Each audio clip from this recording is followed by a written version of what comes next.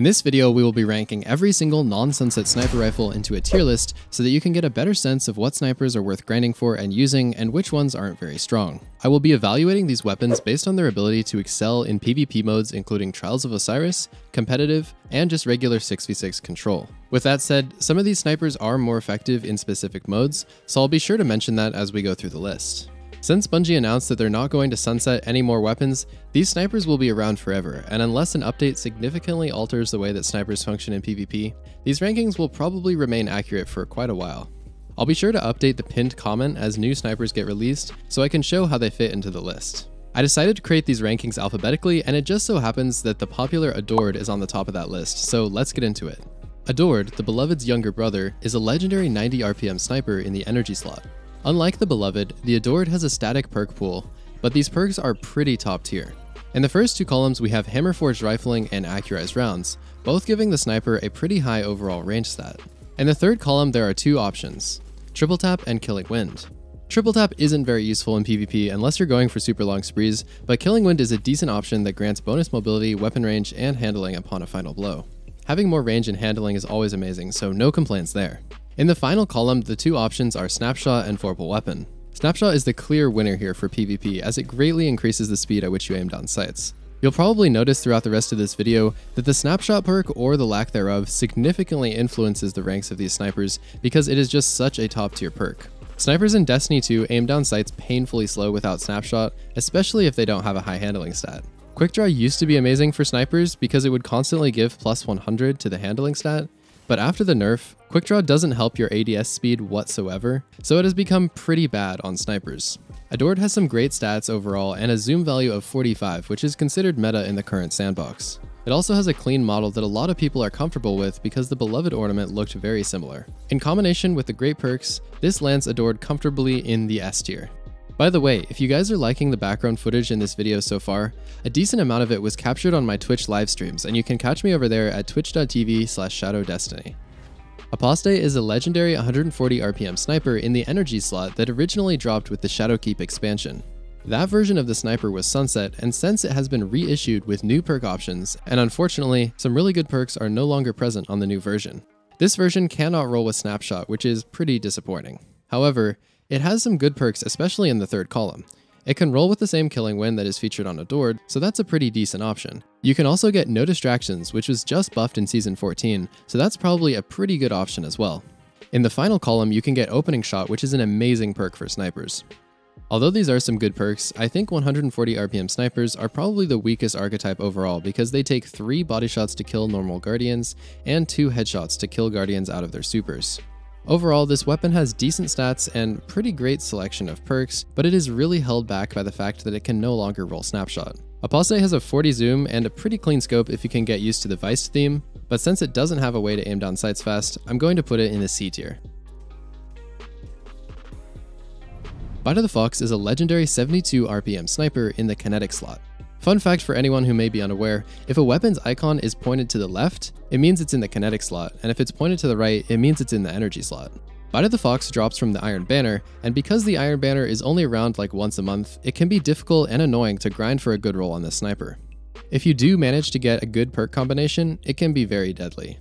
I find the third column of perks to be pretty funny because the king of all sniper perks, Snapshot, is put in there with things like Hipfire Grip and Threat Detector. Like, unless you're trying to use the sniper as a shotgun, these perks do literally nothing. However, the last column is where things really start to get interesting.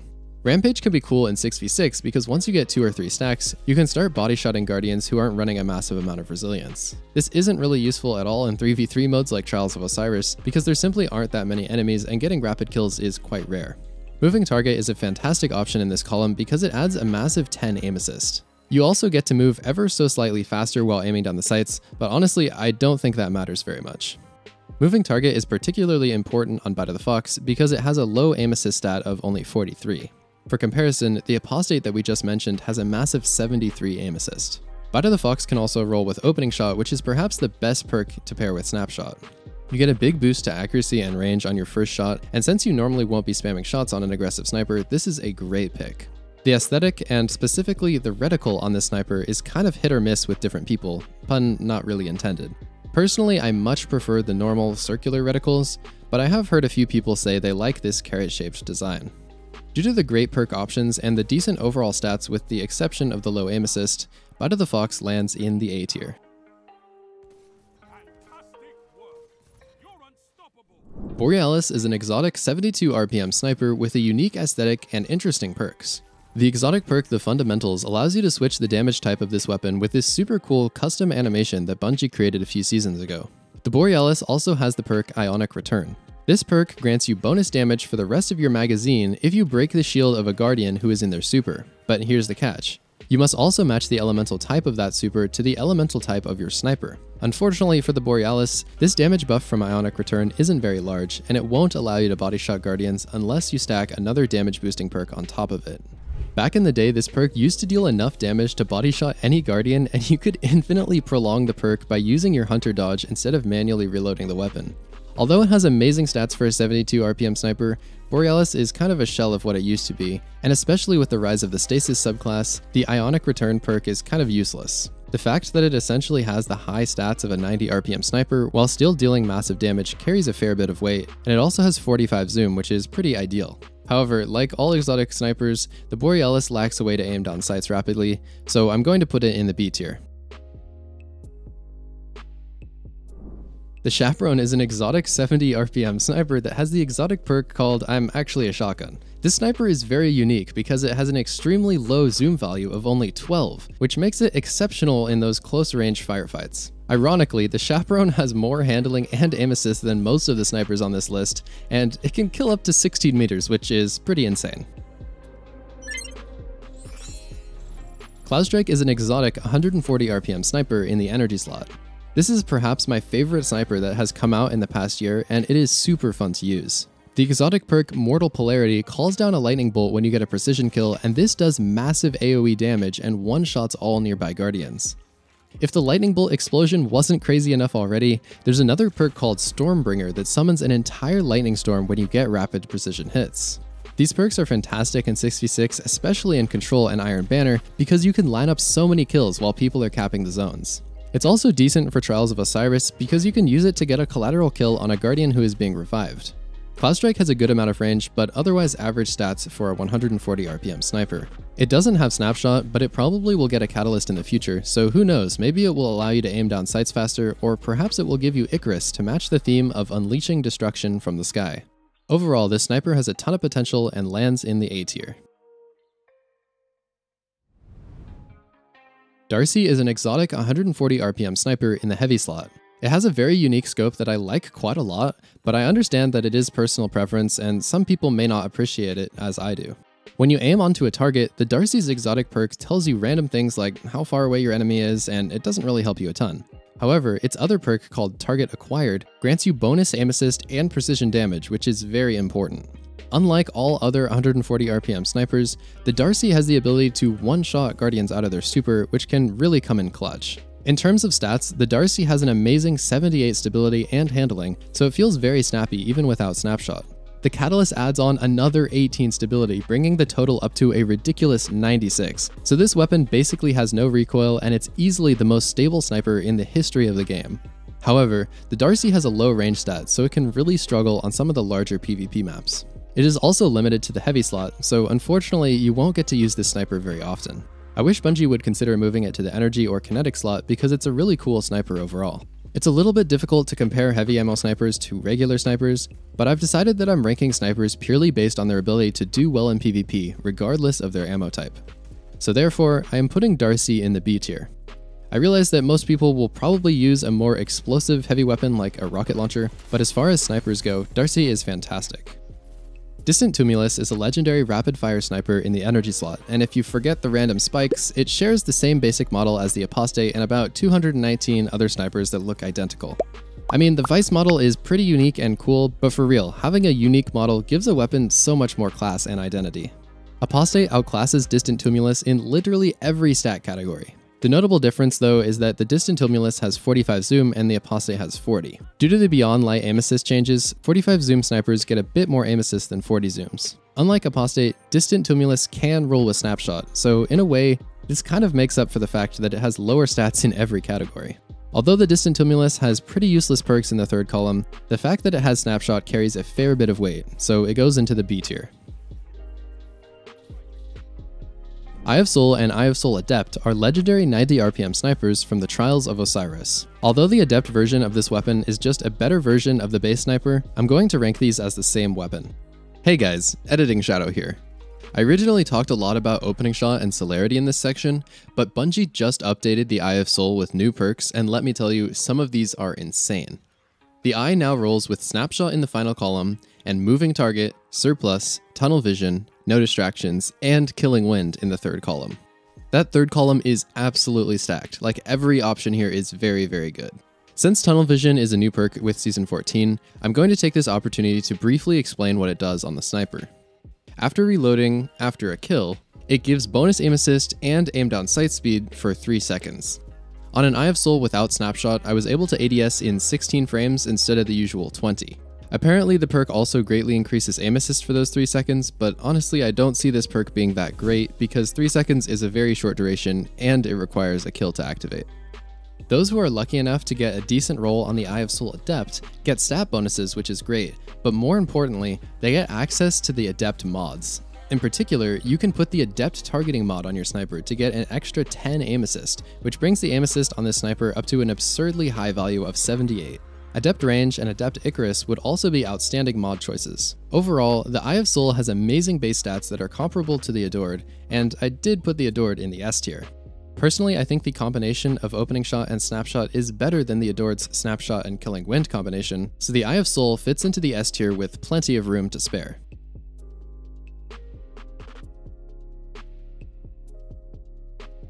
Far Future is a kind of odd-looking 90 RPM sniper in the energy slot. It can roll both Opening Shot and Moving Target at the same time, which is pretty rare, but this sniper cannot roll with Snapshot. You can also roll Opening Shot with Quick Draw, but since Quick Draw no longer provides the boosted ADS speed, I think it has unfortunately become a pretty bad perk on snipers. Far Future has comparable stats to Eye of Soul and Adored, but it is really hurt by its inability to roll Snapshot. In addition, it seems to take more flinch than Eye of Soul and Adored. I know a lot of you guys liked Far Future before the Quick Draw nerf, but Far Future goes into the C tier for me. Frozen Orbit is a legendary 72 RPM sniper that adopted the model of the Her Benevolent sniper from Destiny 1. This sniper features an absolutely massive amount of perks in the final 2 columns, so getting the exact roll that you want may take quite a while, or RNG might just decide that you'll never get it. I guess the good part about having so many perks is that it is possible to get the best ones. The third column includes some amazing options including Surplus, Killing Wind, No Distractions, Moving Target, and Firmly Planted. The final column includes the S tier Snapshot perk, but there are also some other attractive options. If you put on Kill Clip, you can go around one-shot body-shotting Guardians after you get a kill and reload. This is insanely powerful and allows you to play with a super aggressive and fun playstyle. This is the only sniper on this list that can do that. It can also roll with high-impact reserves, and as our friend Azdacross pointed out, that can be pretty nasty when paired with an Empowering Rift. This sniper has a base 48 aim assist, which is the highest out of all the aggressive snipers on this list. It does have 50 zoom, which is considered to be a bit on the high side, but it overall feels really powerful and has a super clean model. Even though the large perk pool may make it hard to get the perfect roll, the mere potential of getting an amazing roll lands the Frozen Orbit in the S tier. The Ikelos SR V102 is a legendary 140 RPM sniper in the energy slot. It has the unique ability to roll with a Seraph Rounds perk, which basically makes your bullets ricochet, and apparently it has the hidden benefit of giving more range as well. In the third column, it can roll with Moving Target or No Distractions, but yep, you guessed it, it can't roll with Snapshot in the final column. Before the Quick Draw nerf, this weapon was decent when Quick Draw was paired with Moving Target. Now that Quick Draw is nerfed though, you're forced to take a look at the other perk options in that column, and all of them do basically nothing to help this sniper. Due to the 140 archetype being generally underpowered and the fact that it can't roll Snapshot, the Ikelos sniper is going in the C tier. Izanagi's Burden is an exotic 90 RPM sniper in the kinetic slot. Its exotic perk, Honed Edge, allows you to combine multiple bullets into a single super bullet that does extra damage. If you combine enough bullets, you can one-shot Guardians to the body without any additional damage boosting perks. Obviously, this comes at the high price of eating up all your ammo, so this perk can't be used to secure many body shot kills in a row. You can use Honed Edge to one-shot headshot supers, but again, it may not be worth using up so much ammo. It also has the No Distractions perk to reduce flinch, but that's about it. The Izanagi doesn't really have anything else going for it in PvP. It has lower stats than legendary 90 RPM snipers, and it doesn't have snapshot, so Izanagi's is going in the C tier with the note that Honed Edge can potentially be useful to secure easier kills. Long Shadow is a legendary 90 RPM sniper in the kinetic slot. It has significantly lower stats than the S tier Eye of Soul and Adored, but it can roll with a fantastic perk combination that is Moving Target and Snapshot. None of the other perks are really that great, but the fact that it can roll with this combination means it has a lot of potential to be good. This sniper is unique on this list because you get to choose which scope you want. The ATB long range gives way too much zoom, but the Raptor, Scout, and Rex are all decent sight options that add 12, 11, and 10 zoom respectively. This means that with these sights, your Long Shadow can have a total of either 52, 51, or 50 zoom. This is a bit high, especially compared to the 45 zoom of Adored and Eye of Soul, but it's definitely still viable. Due to the lower base stats but great perk combination of Snapshot and Moving Target, the Long Shadow lands in the B tier. Believe it or not, the Occluded Finality was actually an Iron Banner sniper from way back in Season 3. I actually used the old version recently when I made my video where I hit a clip with every single sniper in the game. Back in the day, you could choose a good scope to make this sniper have a somewhat reasonable zoom value, but unfortunately, the new version of this sniper comes with a ridiculously long-range scope and a zoom value of 58. It's really quite a shame because this weapon has some great perks, including Snapshot, Elemental Capacitor, Opening Shot, and Iron Reach, which can easily give this sniper an insane 100 range stat. Like, look at this insane roll. It doesn't even have Iron Reach, and it nearly has 100 range, plus Snapshot and Opening Shot. 58 zoom just feels like a telescope, especially on short range maps, and I mean, unless you're trying to do some stargazing, I feel like there aren't really many upsides to having a high zoom.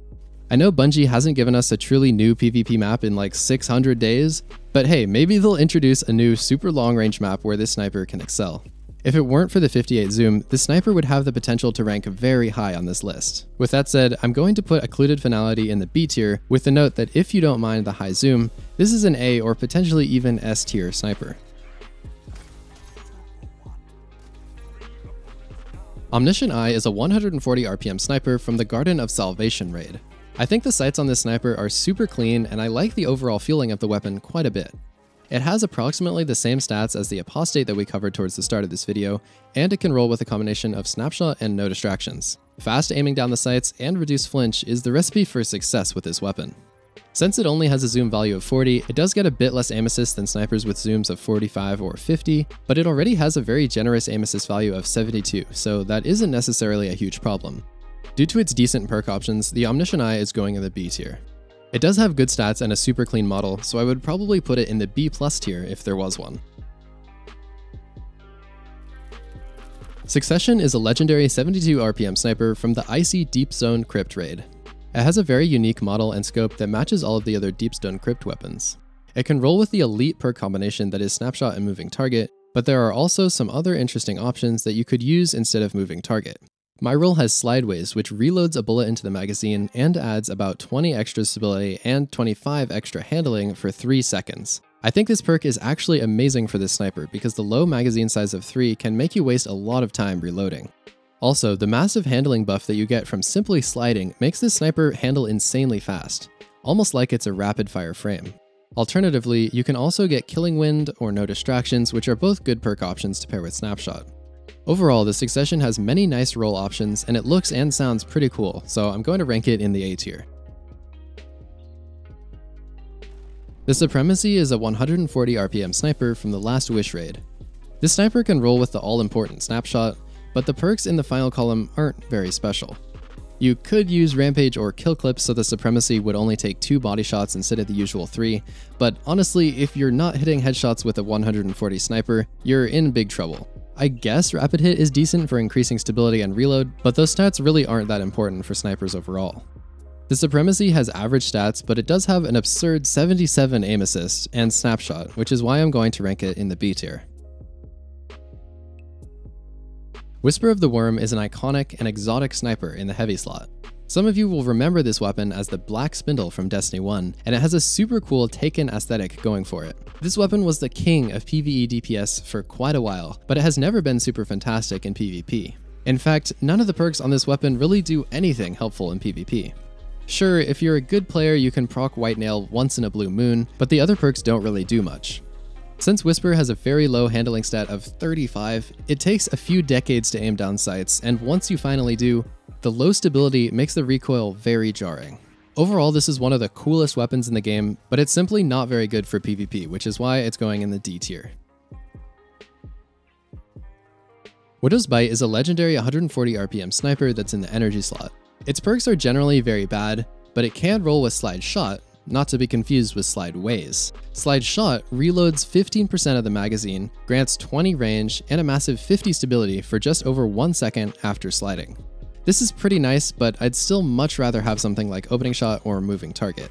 Opening Shot is in the final column, but unfortunately for the Widow's Bite, Snapshot is not. The Widow's Bite has lower stats than other 140 snipers like Apostate, and generally speaking, it has pretty bad perks, so it goes into the D tier.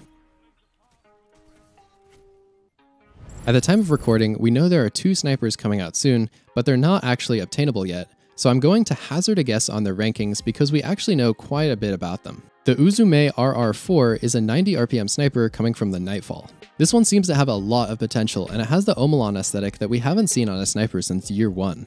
It has an absurd amount of range for a 90 RPM sniper, which makes it seem really promising, and it can roll with Snapshot in the 3rd column. The final column includes a new perk called Adrenaline Junkie that rewards bonus handling and damage if you get a grenade kill.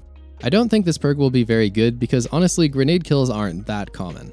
Instead, the best perk here will likely be Demolitionist, which gives grenade energy on sniper kills and reloads the weapon upon grenade usage.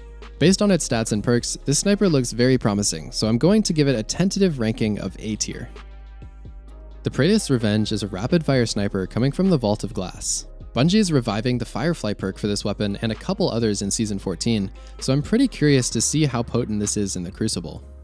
This sniper has a blazing fast 73 handling and a sticky 78 aim assist, so I'd say this sniper may be pretty decent. Although it cannot roll with Snapshot, it does have Moving Target, No Distractions, and Opening Shot, which are all great perks. It has a unique 49 zoom, which might feel a bit strange, but since it has awesome perks and a very clean model, I think it has the potential to be one of the best 140 RPM snipers in the game. I'm going to tentatively rank this one in the B tier. Now that you've heard my rankings and more importantly my justification for these rankings, I really want to hear if you'd change any of the weapon placements down in the comments below. This video took quite a while to produce, so I'd appreciate you dropping a thumbs up rating. We have a fantastic Discord community which you should join if you want to meet like-minded people to chat and play Destiny with. There's a link in the description to check it out. Come say hi. If you liked this video, I'm sure you'll enjoy this montage where I hit a clip with every single sniper in the game, even including the D tier, sunset, blue, and green ones. It's the top video on your screen now. If montages aren't your thing, perhaps you just want to learn how to snipe more effectively in PvP. If so, definitely check out my comprehensive sniping guide that's on the bottom of your screen now to learn all of the necessary techniques for Destiny 2 sniping.